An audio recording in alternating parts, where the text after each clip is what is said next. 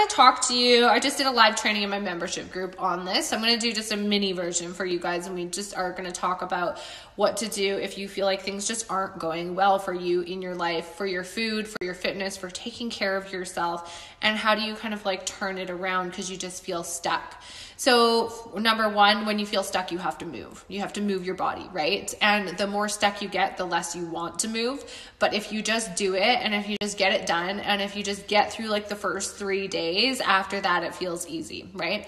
Second of all, I think you assess, how did I get this stuck? What happened? And just review over the things of the past that maybe got you to this place, because it's good, because if you know what got you here, then you can prevent it going forward. Because if you don't prevent the same thing from happening again, it will, right?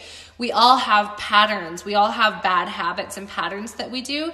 And if you don't figure out what your patterns are and then make like an actual plan of how you're going to fix that and how you're going to change that, those patterns will keep happening. That won't stop happening, right? You don't just fall down and get up and then go on the exact same path at the exact same speed with the exact same mentality, because you will fall down again. It's just a matter of time. So what can you do differently? Okay, what happened in the past that got me here? What can I do differently that's an actual actionable step that will give me results? Because what happens is people fall off the wagon because they get discouraged, because they're not getting results maybe fast enough. They wanted it faster. So what are some things that can make it faster? Is don't mess up as often. Second, make sure you're doing it properly and efficiently. And third, I think it's just like reviewing, what are the things that make me fall off the wagon? Is there certain people that kind of like trigger me? Is it certain foods that I don't have control over? Do I know that I just can't eat that bag of Doritos because I eat the whole serving, or I eat like 10 bags of them? What are the things that make me feel out of control in my life? And is there can I reduce any of those, right? How can I put myself in an environment where I will thrive and do really well? If I know that I don't do good going to a restaurant and telling myself I'll have one drink and then I have 5, if I know that I do that, that's my pattern, what can I do to prevent that pattern again, right? And so if I know that I always do really, really good when I go to work Monday to Friday and I have my lunch packed and, I have my lunch break at this time, if I know that I do really well during that situation, how can I make that go through to the weekend? How can I keep a routine like that in through the weekend? And what in my mentality is making me not do that on the weekend? What's making me think like, do I need a break from my life? Oh, I deserve this and this and this because I had such a hard week. Like what's going on that's making me have a bad week or a bad month or a bad whatever? How long have I felt like crap for? And how long will I let this continue? If I've felt crap, like, has it been years? Has it been years that I've been dealing with like, the struggle is real? Stop saying that. Or deal with it, right? There is a solution to the struggle. The struggle actually is not necessary. The struggle is something that you're creating within yourself because you aren't paying attention. You're missing something. You're not fixing your patterns. You're doing the same mistake over and over. So it's up to you to decide the struggle isn't real anymore. Actually, I'm not going to struggle anymore because I'm willing to do what it takes to fix my actions and the way that I'm living my life if I'm not happy with how I'm doing this, right?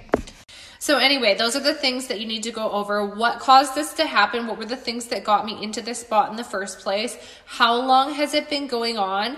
Recognize how like it started at this 1 year or this 1 week and then it tailspin. So what will happen if I let it continue on for another 2 weeks or 5 years or 10 years or whatever?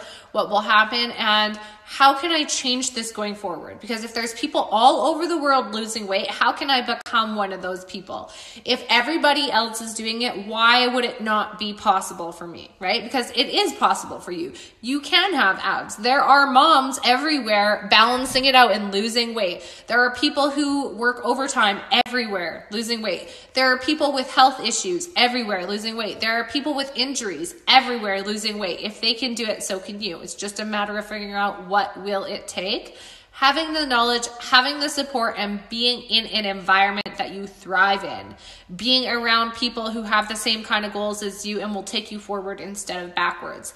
Being around people who have done what you want to do or are doing what you want to do, who support and encourage you instead of like shame you or bash you or make you feel stupid about what you're doing or make little side comments or are jealous or whatever, right? So surrounding yourself around like-minded people, changing the way that you think and act, and you'll be surprised with what happens after that.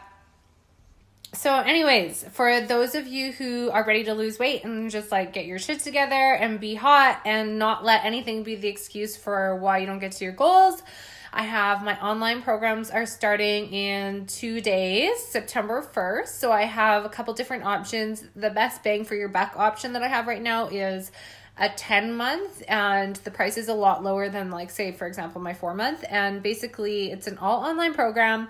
The biggest difference between mine and others is that you're going to get nutrition coaching. So you're learning how to build a meal plan. So you don't need trainers and meal plans for the rest of your life, because life is not a meal plan. So you're going to learn, okay, here are the carbs, here are the proteins, here are the fats, here are the portions. This is how you pair them together. We're going to go over what you can order in drive-thrus, in food courts, in airports, how to eat at social settings, and like when you're traveling out of town for business or whatever, right? You're going to get life skills. So the second thing is you're getting interaction with me and my team in a Facebook group. So you're not getting a robot, you're getting actual people. And you get a free cookbook with that. You get workout videos. You get 10 plus recipes every single month that you continue on the program. The link is in my bio and you will not regret it.